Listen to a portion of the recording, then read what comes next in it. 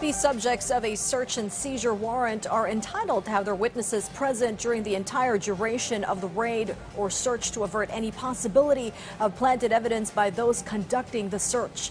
A mandated procedure that was allegedly and completely disregarded by the raiding teams on the Teves properties early this morning. Our Melalas Moras has more.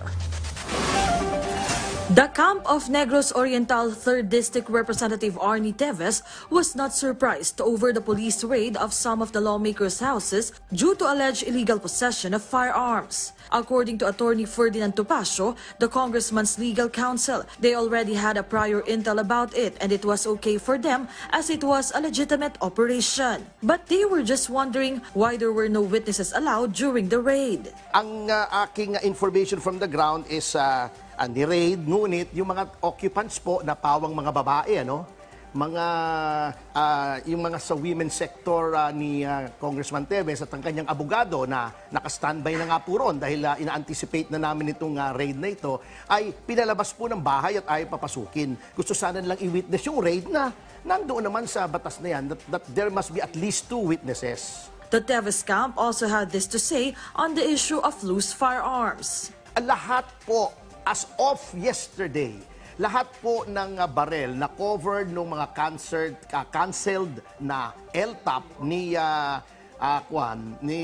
Congressman Teves ay nai-surrender na po namin sa kapulisan at may mga resibo po kami. Wala na pong hawak in the possession of Congressman Teves or any other person acting on his behalf na firearm na covered ng mga LTAP na kinansila ng PNP. Apart from this, the Teves camp reiterated the lawmaker was not involved in the assassination of Negros Oriental Governor Ruel Degamo, as well as in other killings in 2019 that were being brought up to right now. For the Degamo family, this was their message. It will not serve the ends of justice kung ang maling tao ang maaakusa.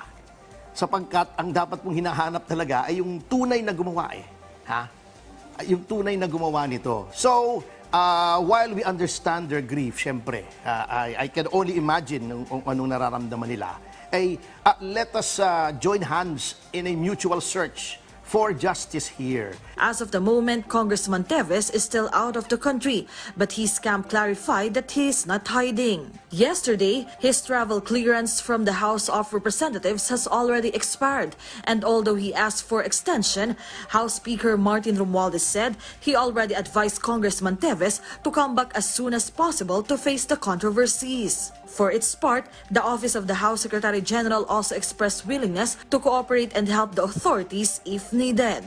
Ang requirement namin, we must be notified formally, We must receive this request from the OJ or any courts of the land, of the country before we can act on it. Kunyari, may warrant of arrest, then we inform the congressman concerned about this warrant of arrest, if ever there will be, Melalas Moras for the Nation.